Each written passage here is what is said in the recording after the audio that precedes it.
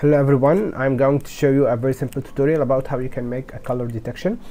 So I went to Google and I choose these two images. First one is the red ball and second one is the blue ball. So let's try and write our code. Math image equal I'm read image rounded JPEG 1 because we want it colored. So let's make I'm show to make sure that everything is working correctly. Let's first edit it.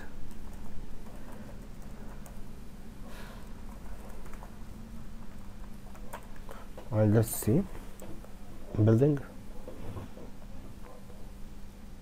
Great. So we want to classify this image whether it's a good red image, blue image and green image. Which one of these? Fine. So let's take this image and put it here. And let's get this tool and see the range of the red colors. You see the red component is 211, the other is 13 and 14. You'll find that the red is still varying within this range, 250 up to 160, something like that, and the other components are going from 10 or 9 up to 120, 100, something like that. So this is our ranges. Fine. Sorry. So we will use this range through function called inRange. InRange, you give it an input array or matrix, your image, and the output array, your output image, and two ranges. The first lower range and second upper range. Let's see how we can do this. First, put your image, and then make an output image.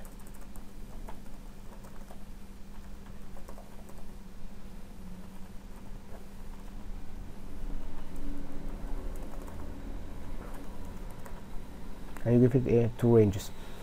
The first range, we said that here in OpenCV it's an BGR, blue, green, red, not RGB. So our first components were in the red range, where blue was done, green were 10, and red was about say from 100, and our maximum range would be 100. So the blue component will vary from 10 to 100, and the green component from 10 to 100, and the red component from 100 up to 155. This is our range. What fall inside this range will be white, and what outside this range will be black. So the image will have something like thresholding or binarization. What's inside the range will be a color, and outside the range will be another color, black and white actually. So let's see how this is working. Let's try and see our image, our output image.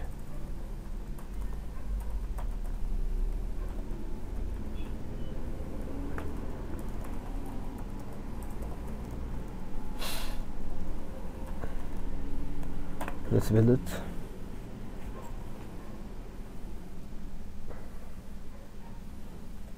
You see, perfect. The red color fall inside this range exactly, so you can see this is white image, and what I did, because it was white not red, become black.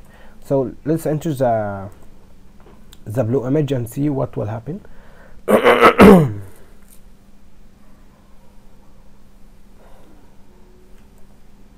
Black, totally black, because this fall outside our range, so it will be black. So what you can make in here, you can you want to distinguish whether this ball is red or green or color red.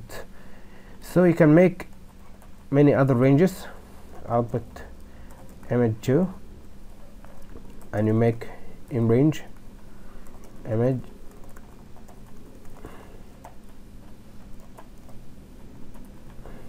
but here you can put the blue range. The blue range, which were the same like the red, but it changes the component from the blue component with the red component. 255, 10, 100, sorry, 100. So this is our red. Let's write because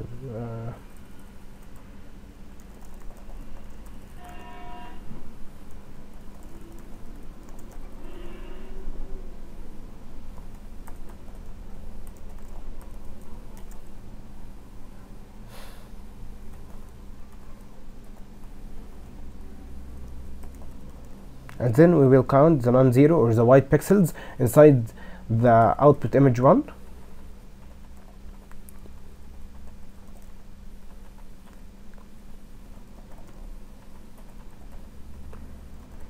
And if x1 is bigger than x2, then this image will be red ball,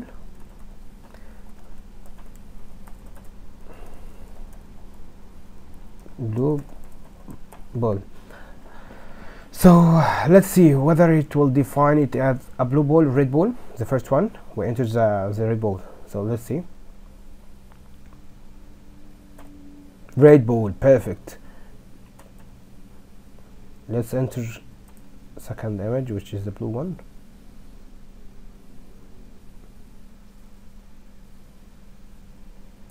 Blue ball, great. If you want to see these values, you can see x1 and the next two, and I can show you the output image 2 to see the blue component.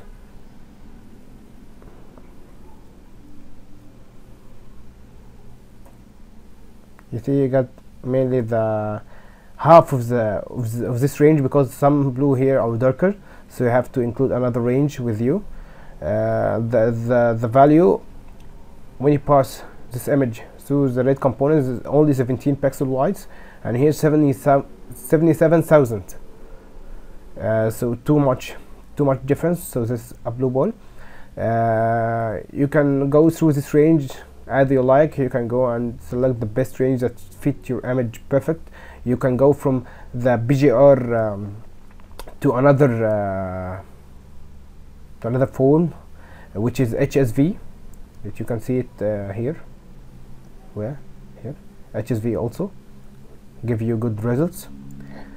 I hope this tutorial was good for you and will help you in your project. Thank you everyone for watching, and don't forget to subscribe.